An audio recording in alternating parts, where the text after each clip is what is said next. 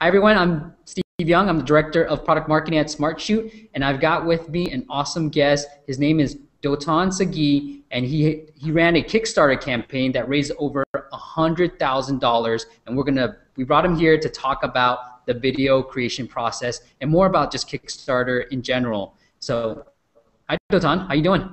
Good, good. Thanks for having me on. So let's talk about the product. What is the product that you put on Kickstarter? Sure.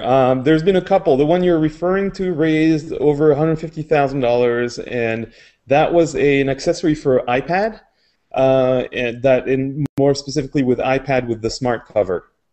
So the product basically allows you to use your iPad with the smart cover in more stand positions than it's originally intended to be used. One of the frustration that people have with the smart cover, which is the #1, cover for iPad, that's the only Apple cover. The frustration people have is that it only does 2 stand positions that are fairly limited and not very stable for one of them. And what people want is really to hold for the iPad to be held at about a 45-degree angle for reading and browsing and gaming and so on. But the smart cover doesn't do that originally, and I invented a product that basically enables it to do that. Great. So I saw the video, and I'm going to put the video somewhere in the post too, so it could be up top or at the bottom, but definitely look for it because it's a fantastic video. So Dotan, I wanted to start out with, did you have a built-in audience to promote the Kickstarter campaign? I mean, I've never done a physical product before. I'm a software guy, and I've got a whole bunch of apps in the App Store, and I've been in software all my life. So this was kind of one of those ideas that happened at the breakfast table, and I, as you'll see in the video, I kind of wanted to to try it out and see what a making a product was like and launching it on Kickstarter. So that was a total experiment, yeah. So that no prior audience or anything. And when I launched it, it's kind of a funny story actually. The way I launched it, I had actually done quite a bit of research. And we'll go more into what I think is really important to nail that video and the Kickstarter page. But I had done quite a bit of work to get the Kickstarter page ready and the video ready and everything, and I had shown it to a bunch of friends and gotten feedback several times, and I was really procrastinating with it and very kind of gun-shy and pressing that publish button. And so it happened, the timing happened such that I was in Paris visiting for a couple of months, working from there for a couple of months, when I was finally ready to launch it. I had the Kickstarter approval and everything. It was really up to me when I wanted to push this live. And one day I was just sitting at a cafe in Paris with my Wi-Fi thing enabled and on my laptop, and sipping an espresso, and I was like, I really got to push this live. And so I hit the publish button, and I went back to email, and I was like, nothing's going to happen. It's 2 o'clock in Paris. It's 5 a.m. in LA. No one's going to even look at this for the next few hours. I had a couple of blogger friends that I was going to tell this was live, but they weren't going to be awake just yet. So I just pressed that button and kind of forgot about it and went back to email. And then in my email, as I was typing in an email, I see like one email from Kickstarter, and then another one, and then another one. It's basically all the orders starting to come in, like 2 minutes, literally 2 minutes after I posted the project live. And I was like, this is not possible. Even the video is 2 minutes long. So this means somebody watched halfway through the video and then placed an order without looking at anything else. So I was just kind of blown away what the impact of that video had. So anyway, yeah, I think it's a great video. And so I want to go dive into sort of the whole production process. How did you first come up with the initial concept for the video? So I watched, I don't know if it's hundreds, but easily dozens of Kickstarter videos before even writing the script for this. Once I knew I wanted to launch a Kickstarter project, I really had no idea how to launch one, and I actually connected with a buddy who did launch one, and he really insisted that the video was the most important thing. So I researched really a lot of Kickstarter videos, any product that was remotely relevant to what I was doing, I would watch the video and make notes about what I thought worked, what I thought didn't work. What the beauty of Kickstarter also is that you can see what how much money the projects have raised. So you can tell which have good videos versus bad just by how much they've raised. Of course, there's other criteria like, is the product a good one and so on. But the video has so much impact that you can pretty much tell. The ones that have raised a lot of money, typically it's because they have a great video. And then you can also watch. I think it's also informative to watch some that seem like they have a good product but tanked, and see what kind of video and what might have compromised their project based on the video. So what did you learn from watching all those videos? So I think there's no Kickstarter doesn't really give any guidelines other than work on your video a lot. I mean, there's a few things, a few tips, but I think all in all, you have to kind of go back to what people expect on Kickstarter. They're really feeling like they're backing an inventor and enabling them to make something happen. So I think it has to sound genuine, and in my case though, I had no problem. I wasn't really playing a game there. I was truly clueless and trying to get my project done. So I was, I guess it's a balance, because you can't sound completely clueless or people won't find you, they won't think you can actually pull this off. But if you sound too professional or the video really looks too professional, I think that's also kind of a red flag for people. So I think I think it's a matter of saying how the idea came up. People like for you to share kind of what your thought process was, what the prototyping process was, and how you got to where the product is right now. And I think at the end of the day, it's a commercial, so you have to kind of show some leg in terms of what the product prototype looks like, what it does. It really has to sound compelling, because I was saying earlier, some people really see this as they're backing an inventor, but I think most people who will buy you the product will actually don't really know that. They feel like they're just buying a product like they would on Amazon. So you kind of have to be able to appeal to both audiences. And so it has to sound, you can't be selling. I think it's very ineffective to actually sell and say this is the best so-and-so and sound like a commercial. But at the end of the day, it has to kind of give people, that nudge to go and pledge. So it has to be, you have to kind of make it feel like something that they really want to use and can't live without. I think those are valuable insights. So you want to definitely personalize the video, make sure that you're backing the inventor, and then you don't want to oversell. You want to talk more about the product and the pain it solves, rather than saying this is the best product, you got to buy. And so what's that first? I just want to stop 1 second, because you said something very true in terms of the pain point. Making people relate to the pain point, I think, is absolutely crucial. And I think that's something I kind of almost accidentally did very well in my video. I didn't think it would have that much impact, but when you'll see if you look at the video, at one point in the video I show the two positions that the smart cover goes into and why they're problematic. And when I showed this video, I mean, obviously I can't see the reaction of people who've watched, thousands of people who've watched this video, but when I show it to my friends, I can see their reaction, and every single time, if they have an iPad with a smart cover, they'll be like, that's totally me. Like, they totally recognize themselves in this, I hate, how it's limited, and I wanted to put it in this position that it doesn't have. And I think at the point in the video where they feel that pain point, they're ready to be sold on why this is the greatest idea. And I think that's a great thing for them to latch on, and I think that's a very effective selling tool. Yeah, as long as they can feel, they relate to the pain that you're expressing in the pain point. Yeah, I think you did a great job of showing us why you decided to build this product, and it was sort of like the journey. Here's the pain that I'm having right now, and here's the solution that I sort of came up with, helping solve that pain. So when you have that video idea and that concept in your head, what's that first step you took?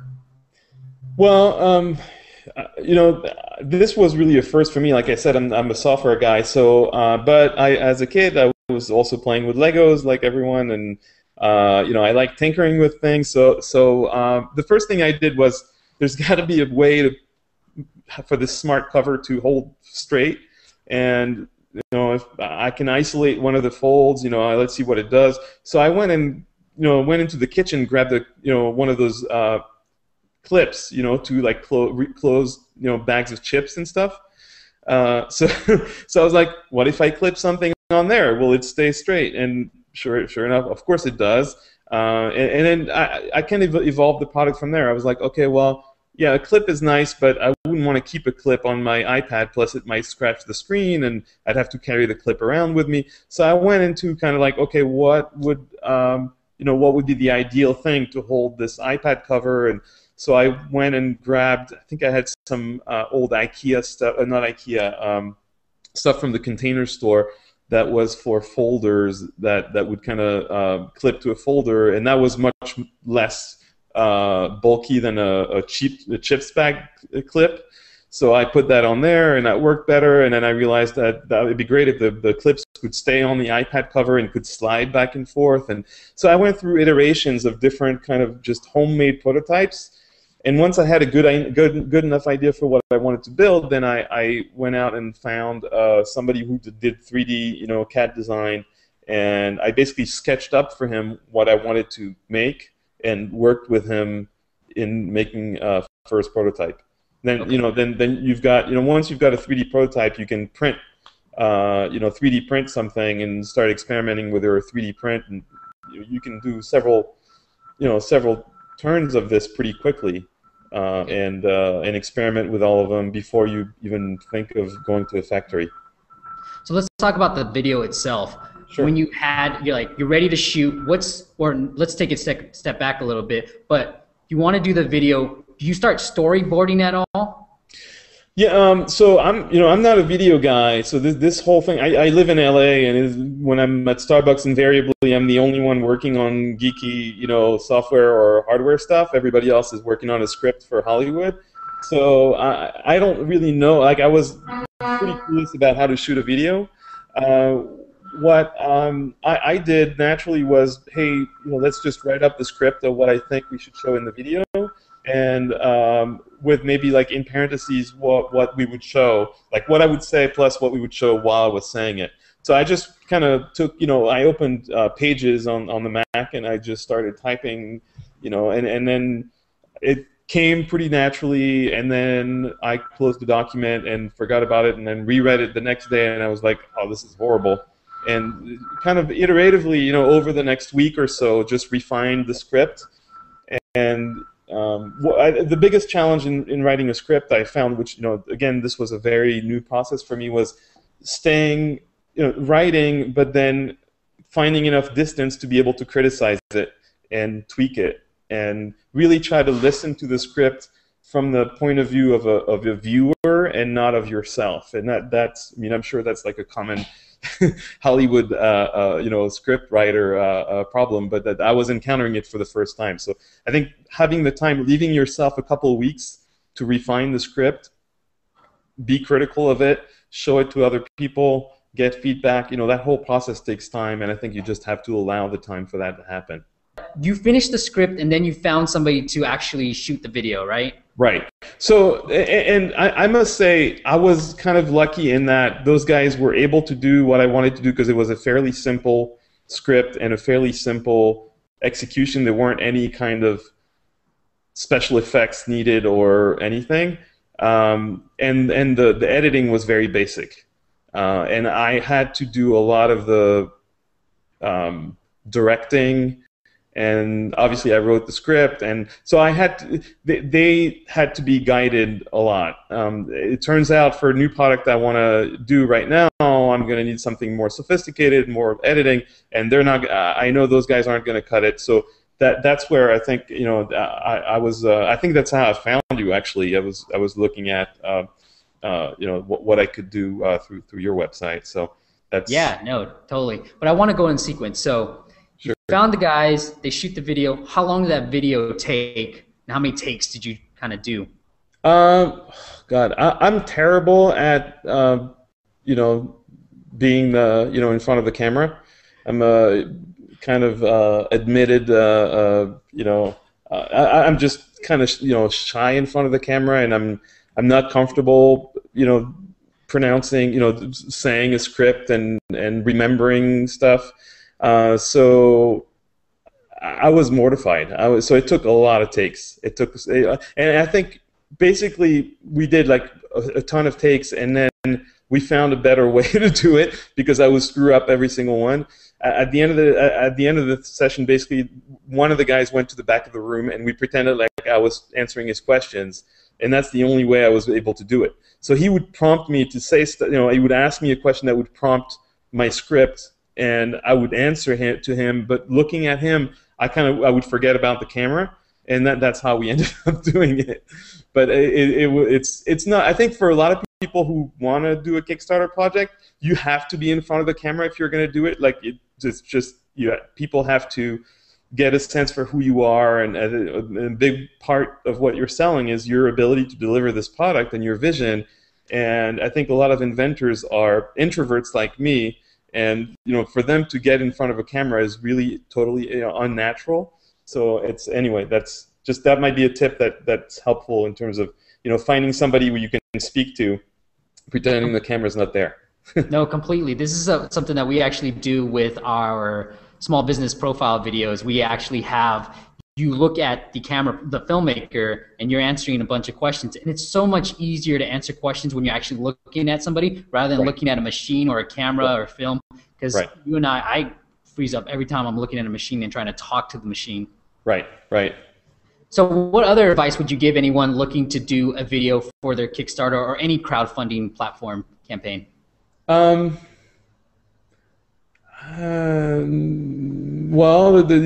I think really at the end of the day, the most important is to really get a sense on Kickstarter of what works and what doesn't work. And there is no substitute. I mean, it might sound silly to spend two days, like block a day or two, and all you're doing is watching Kickstarter videos. And there's some terrible ones, and it's kind of painful to watch. But I think at the end of the day, if you're going to shoot one yourself, you need to go through that and get a sense of what people are doing, what's good, what's not good. The other thing is, I think you have to have. I mean, it's better, I think, to sound credible and put the product in the best light to give your video a certain style. I personally like the kind of the minimalist style of the Apple commercials with the white background and black T-shirt kind of thing. It works for my products, and that kind of gives it that. That extra Apple feel, which they're meant for Apple products, so it's a good combination. So that also is something to think about, because I see a lot of videos where people, I don't know what they were thinking. They were basically filmed in front of their garage, or there's no thought as to where they're filming and what's in the background, and or they're at their desk and there's like a pile of cables in the back, and like a trash can, or you have to kind of think about getting some of that clutter and noise out of the frame. But if you're working with people who know what they're doing, I guess that that's something that you shouldn't run into problems. I think a lot of people just think everybody has an HD camera now, and everybody has iMovie. So or some other video editing software, and it's so everybody thinks they can shoot their own Kickstarter video and save a few $100 or $1,000, and it's not necessarily the best thing they can do. In my case, the video itself cost a fraction of the revenue that I ended up collecting on Kickstarter. So it's really it's not a good. It's a good investment to make to find people who know how to do this stuff and can. I think I was lucky in not making some of those mistakes, because I could easily have fallen with the wrong people, and so anyway, it's. How much were you looking to raise? through the campaign? I was looking, well, so I mean, we could do a whole nother interview on Kickstarter. That's a whole nother, thing. There's a lot of strategies for other than the video.